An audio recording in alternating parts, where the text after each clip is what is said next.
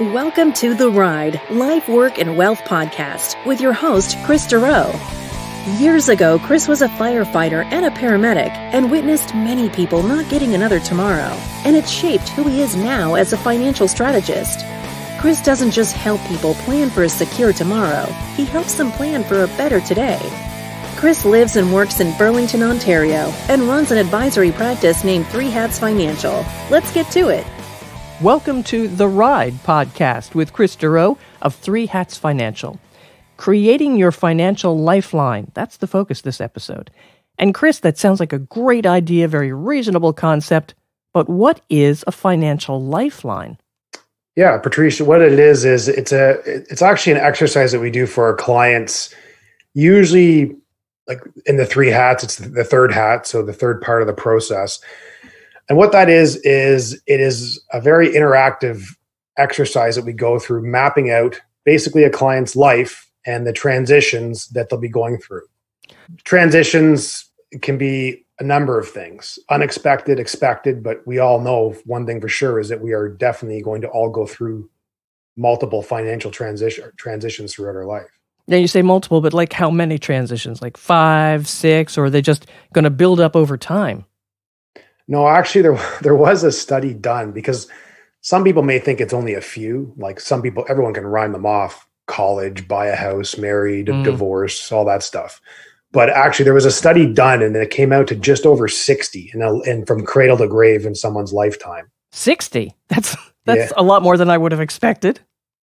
Yeah, which means they got to be addressed and talked about, because each one of those transitions is going to have a certain pathway to those transitions. So you want to have those discussions and kind of map that out. And by having that financial lifeline, that's really what it does, is it just gives you an idea of kind of things that may come up or that you know will come up, and maps them out on a lifeline from now till death. And it just opens up the discussion, because most people, well, I've never had a client where I've sat down and gone through, they're like, oh yeah, I've done this before, or we've done something similar. Mm-hmm. How many categories can you break these into? There's a few. The thing is, I have different templates, right? Like, so I have a different financial lifeline for retiree compared to a young family. And usually what we do is we have if it's a married couple or common law couple, there's obviously different age differences and stuff too. So we have both of them right on the screen, and we just go through the different categories such as family, health, retirement, work, all that type. There's just multiple categories depending on the life stage the person's at. Okay, well, how early on would somebody be smart in starting this? I mean, when do you get these first big transitions? Well, they can. I guess the first big transition would be birth. All right, but I don't see that's going to be happening anytime soon. But who knows with how quick these kids now can use iPods and iPads. Oh yeah, but, yeah. Really, it starts. The majority of transitions are going to be the later half of the life, which I mean, like after age 20 type thing, university, college. That's where things start to really pick up, such as, okay, college, student debt, buying a home, career, married, kids, aging parents, possible inheritance, all this stuff, starting a retirement plan. It's unlimited. Like there's, and then those are the ones we can think of. There's also going to be unexpected ones, which you can't necessarily put on a lifeline because they're completely unexpected, but then you can still put them on our lifeline, and it opens up the conversation. And then we spend time going through the pathway to that to try and plan ahead as much as we can for the unexpected ones. But the thing is with transitions is, for a lot of people, it's almost like a deer in the headlights. And what I mean by that is, a lot of people know that, oh, this is coming up, or I'm going to have to deal with this. And it's like they just kind of don't want to. The inner child of them comes in that they just don't want to have to deal with it, and procrastinate. And then bang, it's on their doorstep, and they haven't really put any plan or discussion in place for this. Now you've got a great line here. It's better to prepare than repair. Now you're talking, okay, some people get into this and they do this, but this is anxiety causing, I would think, for some people if they've never even thought about this. Can you catch up? Yeah. So actually, that line I got from a friend of mine, Mitch Anthony, who's a author and speaker. He uses that. So that's where I originally got that. And the first time I heard that from him, I'm like, that makes a heck of a lot of sense. So yeah, that's where that came from. But he's completely right. It is better to prepare than repair.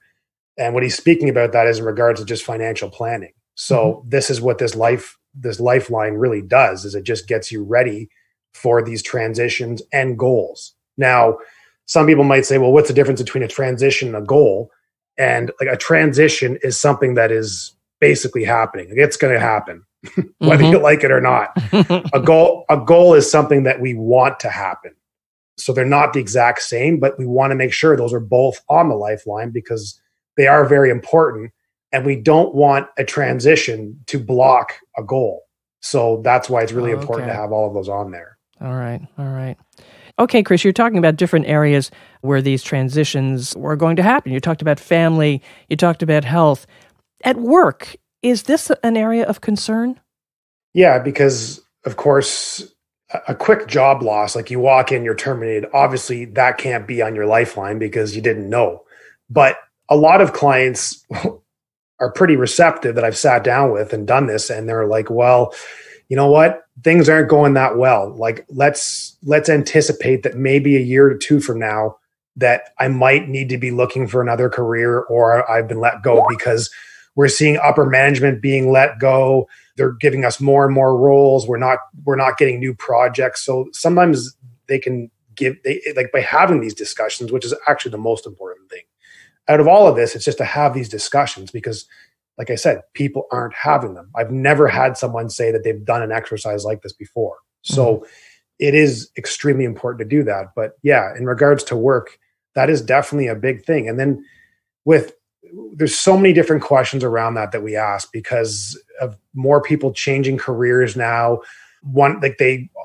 Especially people midlife, like in their 40s and that. I have multiple clients where they kind of are asking for your permission when we're meeting with them because they don't like what they're doing and they really do want to look at other possibilities, but they just get sucked into the hamster wheel where it's, well, young kids, mortgage, like I can't just now take a leap and not bring in money to pay the bills and everything else. So I guess I'm just going to sit here and stick around for the pension and it's only 20 more years of my life is sometimes what I've heard answers from, which I 100% disagree with. Yeah. You're talking about the 40s here. That would be a pretty active time in your life for a lot of these things to happen, I would think. Yeah, so that's obviously talking from experience, me with my 3 kids and everything that we have going on is there is a lot of transitions. And from 40 on, that's where you're going to really start having a whole bunch of these pop up because young kids, parenting, you're now in the mid point of your career where you need to make some possible changes or figure out what you're going to do. You have parents getting older that may now need some care and assistance. There's a whole bunch. Yeah, the parents are exactly what I was thinking about too. As you say, you've got your kids, you've got your career. What about aging parents?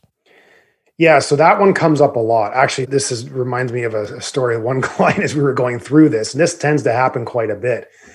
And we're sitting there and the couple, we're going through it, and the wife is like, well, probably in 2 years that my mother's going to move in.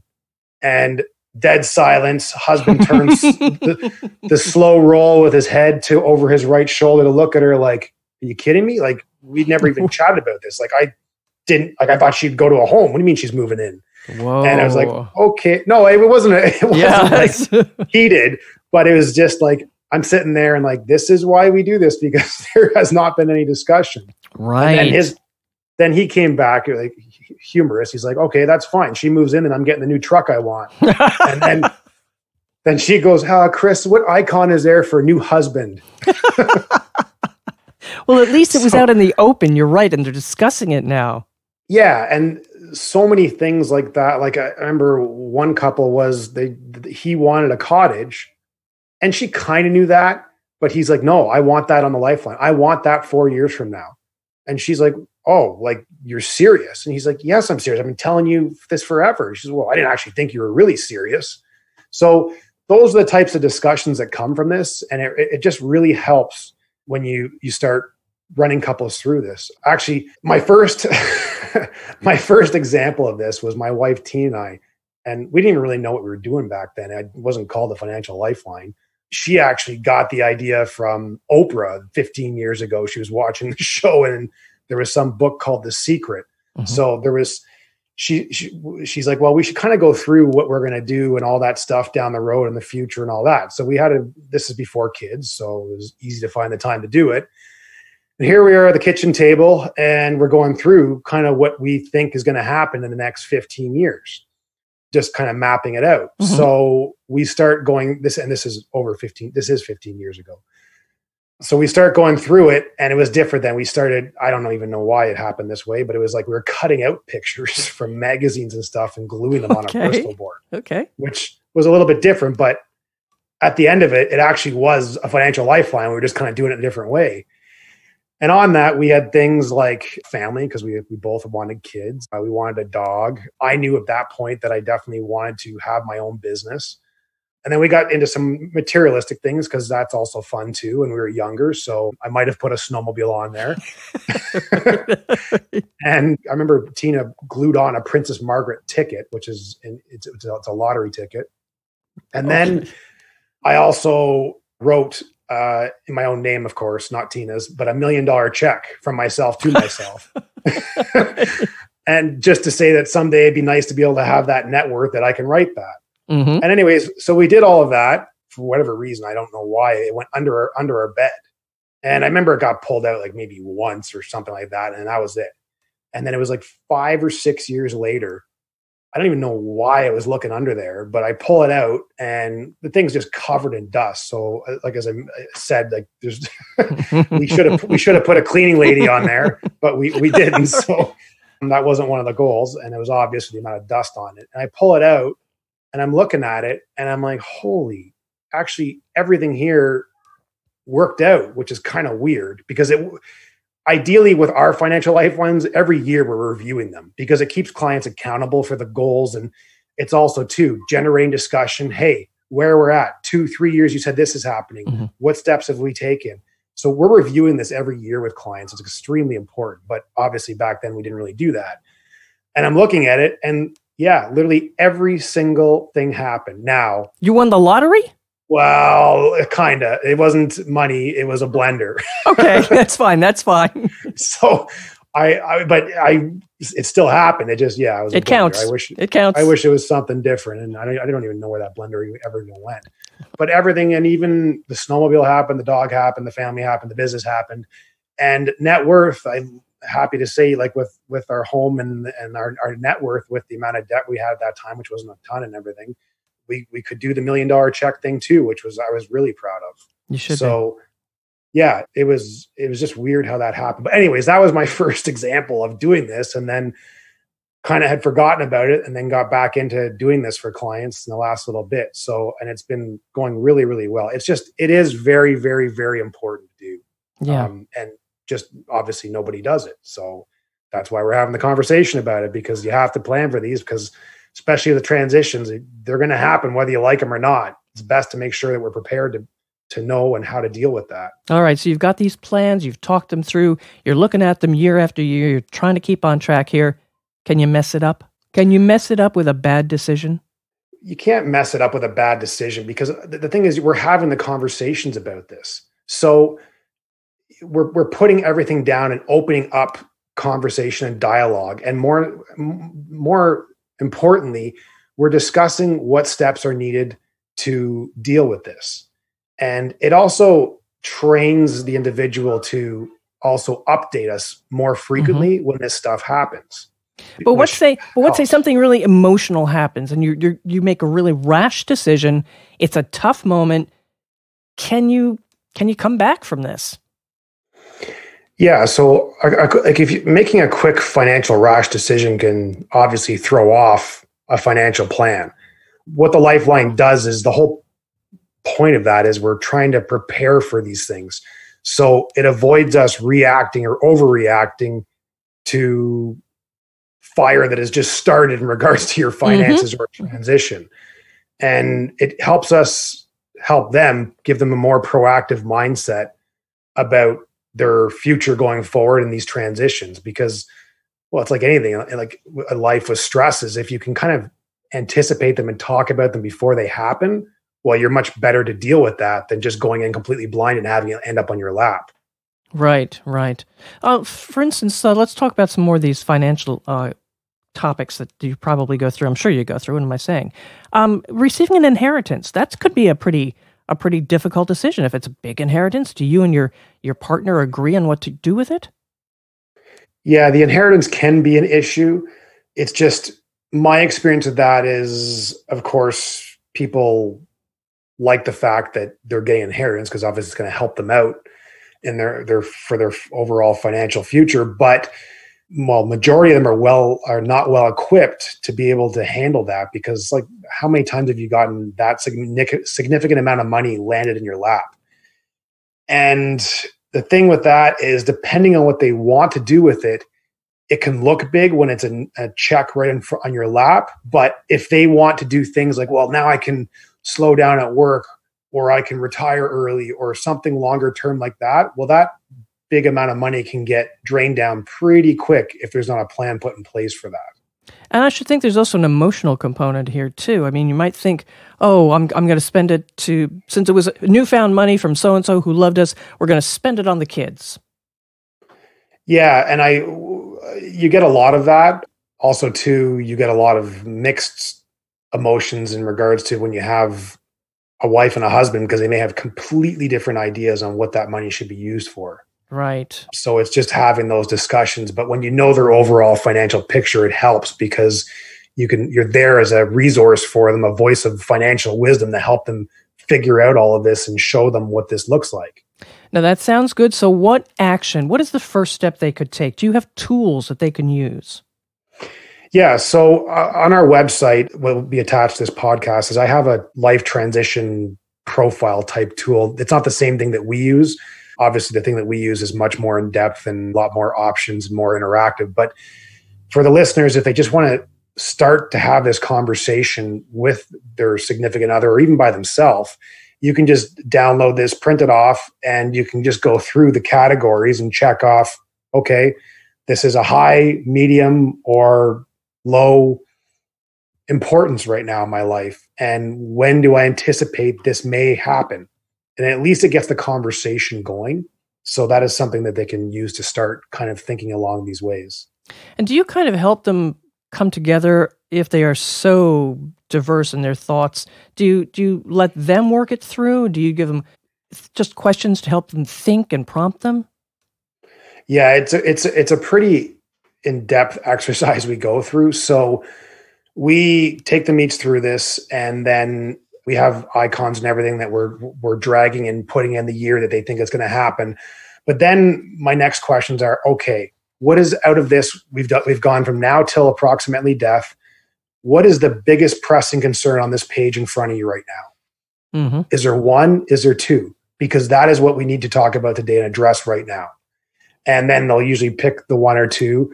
And then from there, we start to dissect that and break that down. And I have questions on each individual category on, here's some things we need to start thinking about. And then that opens up the conversation as well. And then depending on how specific we get into it, then I have more information I send them later after our meeting, and then later follow up, because it's all about trying to keep them accountable. And that's what the Financial Lifeline does, because when you're reviewing this every year, we're just making sure that we're keeping them on track. And how great is that you have something that's helping them look forward every year when they're sitting down going forward, like, hey, I'm looking forward at my life. Everything is mapped out here. Well, now, you know what? I thought that was a bit of a bigger concern 3-4 years from now, but now I don't even think that's going to happen. That's not a problem. We just simply take it off or move it. But at least those discussions are happening, where before they were not happening at all. Like the mother-in-law moving into the basement. True enough. All right, Kris, tell me about your website. Where can they go, and what's the first step they need to do to get some answers from you? So you can always go to our website. It's 3 hats, spelled THREE, not the number, 3hatsfinancial.ca. And you can get the downloadable one you can do yourself. And then, of course, if you ever want us to run you through it, then you can contact our office as well. All right, great. Kris Dureau of Three Hats Financial. Now, to subscribe to this podcast, all you have to do is use the subscribe button on this page. Also, don't forget to share it with colleagues and friends using the share button. That's also available. I'm Patrice Sikora, and let's talk again later. Thank you for listening to the Ride, Life, Work, and Wealth podcast. Click the subscribe button below to be notified when new episodes become available. All comments are of a general nature and should not be relied upon as individual advice. The views and opinions expressed in this commentary may not necessarily reflect those of IPC Investment Corporation. While every attempt is made to ensure accuracy, facts and figures are not guaranteed. The content is not intended to be a substitute for professional investing advice.